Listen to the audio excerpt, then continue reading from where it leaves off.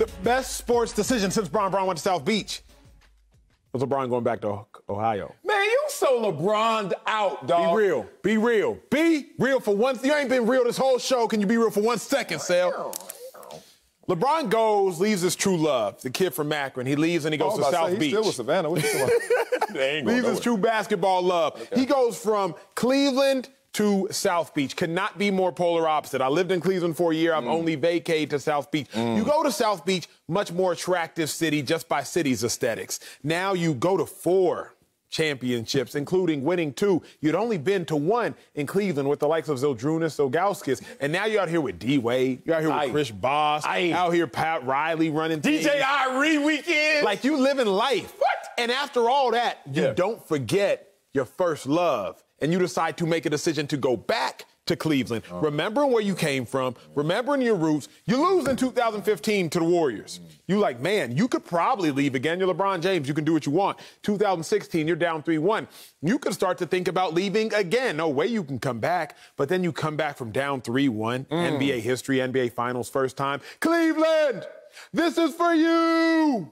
The best decision since LeBron made the decision was his decision to go back to Cleveland. And you calling me fake? Cleveland, this is for you. Who talks like that? LeBron. Who even in celebration talks like there wasn't 300? Like, what the hell? That's why Kevin Garnett messed it up, too. Anything is possible. Because they ain't getting fed this to say. They ain't really saying it from the heart. Let me say something from the heart. Oh, because I love the fact that you were in Miami. You said city aesthetics are better. You mean the whole damn city, period. What do you mean aesthetics? To the stilts, that thing is better. Here's the thing. Let's talk about what I want to say best decision in sports. Let me think. I'm juggling right now. Tom Brady going to Tampa Bay is pretty good, right? But then I think about my boy KD, Kevin Durant, baby, joining the juggernaut in the Golden State Warriors, and then telling all them, oh, what size shoe y'all wear? Because they all too small for me. I'm the big dog here. But then I said, nah, man, I'm L.A. to the core. La, la, la, la, la, la, la, la. And I drive through L.A., star-studded, Hollywood signs everywhere. But there's been one young face taking over. And that takeover occurred because of the Chargers' decision to draft one Justin Herbert. Yes, the face of L.A. Yes, the greatest decision that's happened in the next decade plus. We are solidified at the most important position with the best young talent in the game. And he had to fight all the resistance, not just the neighborhoods and traffic, but analysts like Acho, who were like, nah, this is not the guy. I don't know if you should draft him. When you were over the 4 letters, you weren't doing your research. You over there talking about, I wouldn't draft him. I wouldn't get him. And now he's all splashed on billboards looking like the Justin Herbert, the great he is. Bro. That's the greatest decision.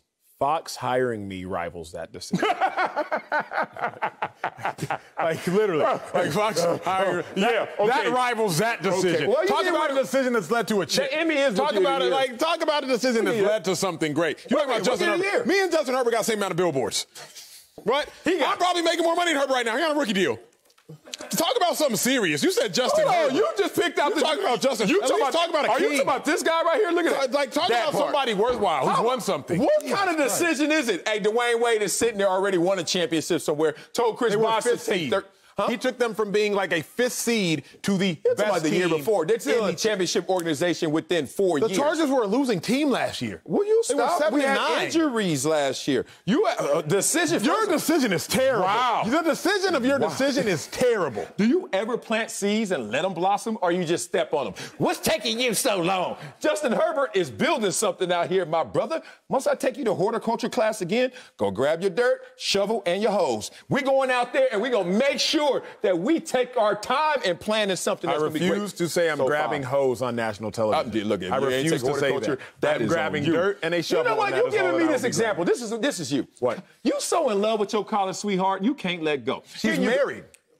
Which one? You said like she's married. Oh, that one? There's only one. Okay. I told you I had a 3.4 GPA. I was focused. Unlike you. Oh, what you're in Columbia doing? Well, I mean, if I went to Texas, I had a 4.3. So I didn't do that. Here's the thing. This is the problem. You think it is since it was first, or he went back to his college sweetheart, Cleveland, where he grew up. Means something.